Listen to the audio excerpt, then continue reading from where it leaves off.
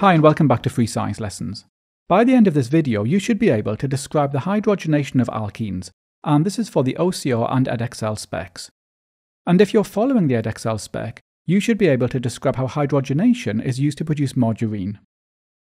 Okay, now over the last few videos, we've been looking at the reactions of alkenes, and we've seen that alkenes are highly reactive molecules. This reactivity is due to the double bond. Firstly, the double bond contains two pairs of electrons. We have a pair of electrons in the sigma bond and another pair of electrons in the pi bond. So this means that the double bond is a region of high electron density. And this high electron density means that alkenes often react by electrophilic addition. Secondly, the pi bond takes less energy to break than a sigma bond, and because of this, the pi bond is more likely to take part in chemical reactions. In this video, we're looking at how alkenes react with hydrogen gas. This reaction is called hydrogenation. I'm showing you here the equation for the hydrogenation of ethene. Hydrogenation is carried out at a temperature of 150 degrees Celsius, and in this reaction we use a catalyst, which is the metal nickel. Now, there are a couple of points about this reaction that you need to bear in mind.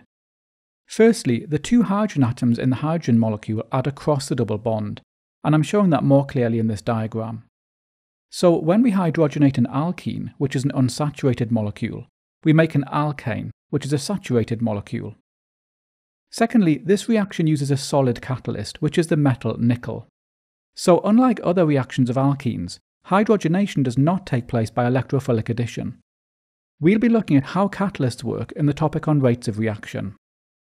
Now, there is one really important use of hydrogenation, which is to make margarine.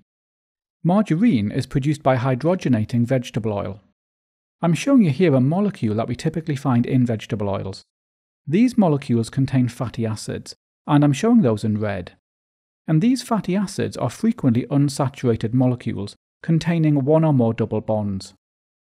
Unsaturated fatty acids tend to have relatively low melting points, which is why vegetable oil is a liquid at room temperature. By hydrogenating unsaturated fatty acids, we can increase their melting point, converting them from liquid oil to a solid margarine. Usually the conditions are controlled, so that only partial hydrogenation takes place.